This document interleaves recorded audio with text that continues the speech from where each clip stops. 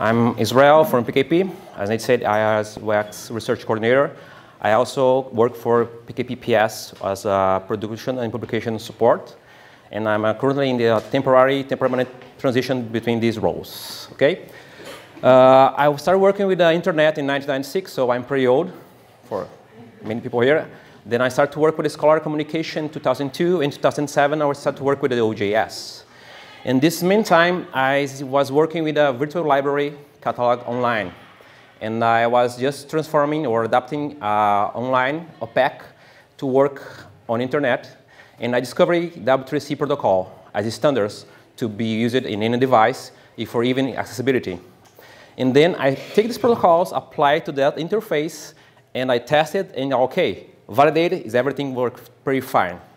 But I had a friend who was an accessibility specialist and blind man. And I just sent to him to test. And he told me, have you used the protocols? Yes. Have you tested with a blind real person? No. That's not working. But I'm totally compliant with protocols and standards and everything. And the validator told me it's totally valid and compliant with your code. But I haven't tested the real person or real users and the real people with disabilities, for example. Then I understand and learn two main lessons to my life. The first one, standards are the initial requirement for achieving accessibility, just the initial requirement, not the full requirement. And nobody uses what can be accessed, even if it's fully open and compliant. So when you say that your content is open and fully compliant, you need to test with the real users. I'm working with PKP as liaison of accessibility and the UX research. So we are trying to figure out how to be more, not just compliant, but how we can assess our interface. What content can be used in a journal currently? We have PDF Galley, HTML of the journal and Galley, video, audio, images. All this content can be used and can be provided as open access content. Anyone disagree? I think so, right? But what if it's open but not accessible or usable? Is it open really? And I'm here just make a real question for you to think about your content. Okay, my content is open but not accessible. Let's review. What is open access? It's not impeded by any financial, organization, legal, or even technical barriers to your content. And what is accessibility? Is breaking down barriers. So we have technical barriers in open access, and on the other hand, breaking down barriers on the accessibility field. So in summary, open access is use, remix, share content freely, right? But what if I try to read my PDF in 2 columns on my smartphone? I would make just an experiment here, but if you can just test your smartphone, but with just one little detail. Who is here right-handed? Who is left-handed here? Okay. Try to use this URL in smartphone with your hand. That's not main hand. Okay? Just left Instagram right now, or your Facebook. Try to access here, and try to read it. Try to pinch it with just one hand. That's your main hand. Someone here has any disability that I cannot realize from here? Blind, impaired vision, no arm? Okay. So accessibility is for everyone in this room, even if we are not a disability person. And this is just a simple test to all users in this room. For some, maybe easier. For others, maybe not so easier. And I'm not asking for you to use a screen reader to read a PDF. And this is accessible PDF, actually.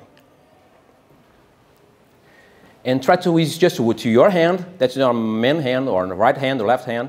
Try to read it. Try to select the test. And this is open access. It's compatible with the accessibility PDF. But if you just let this to this format PDF or not in a HTML or audio video, you are just excluding people or persons to use your content. So, open, accessible, and usable is meant for everyone, not for blind people, people no arms, or deaf people, for everyone here.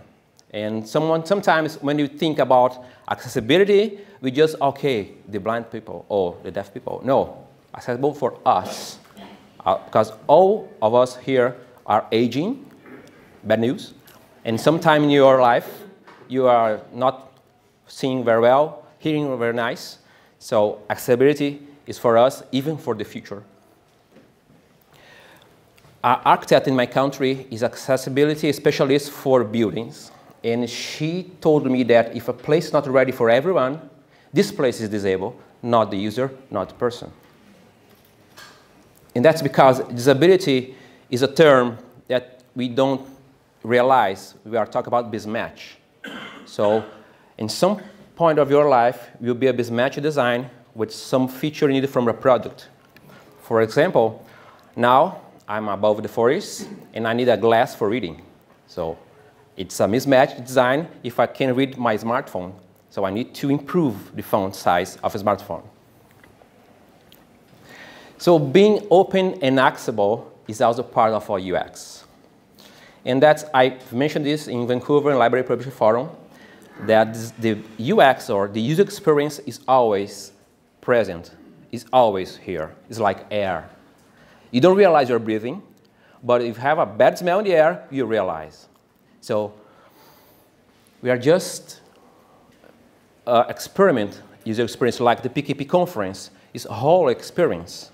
And if you realize that my presentation is bad, you'll go, oh my gosh, it's really bad. But if it's good, it's really good. But okay, I'm just presenting to you. And a bad experience is a still experience. So you cannot just, okay, I'm not having no experience here. No, it's still having experience. The food experience. Be here, sit in this, is the seat experience. Listen to me, watching everything experience. Accessing your journal, try to read your content is experience. Open or close it, well, I hope open, will be still experience. So we have some efforts on PKP team, as Nate has pointed right now, to make the OJS more usable and accessible. And I want to say PKP team because accessible content, accessible initiatives need to make by a team to be useful and more mindful. We need to have a team effort to make it work. Because if just Nate work for accessibility, just Israel work for accessibility, won't work. You have to take a mindset for the whole team to make it really make it work. So we have UX testing sessions to give us valuable insights, as Nate showed in that spreadsheet. We are having this year accessibility audit report with the people with the disabilities and no disabilities using smartphones. We'll have people using laptop, screen readers, different systems to test the OJS, first reader interface, and the next year we're testing the dashboard as well. And it starts in this year with someone in Sprint that addressed to us that we have in Canada, AODA, is an actor for Ontario for websites and digital products that to be compliant with this regulation. So we are really working on this. And from this report, we now have this accessibility project in GitHub, where Nate and we are addressing from the report this about 30 issues to work on the default theme.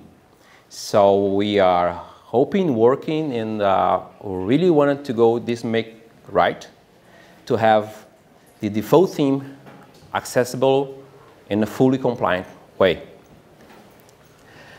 That said, now what? Keep your content open access, please, okay? Don't close your content, okay? My second point, test your journal.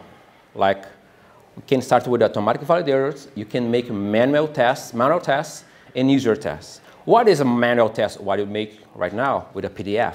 You can test your content. Just don't publish it. Okay, it's open and online. I'm done. No, make tests. On smartphone, on laptop, tablet, screen. Have anyone here has used a screen reader sometime in your life? Okay, nice, nice. Have people here.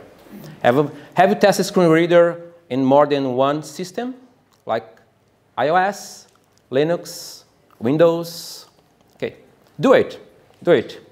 It's really useful. I have to do it after that my friend told me. So you need to test it. How you feel how they use the internet. First of all, you just turn down your monitor and just put your earphones in. Let us know your tests. We are here to work with the community. You need to know how you're testing, how it's going, any issue you find about accessibility and usability, because we don't want to make different fields.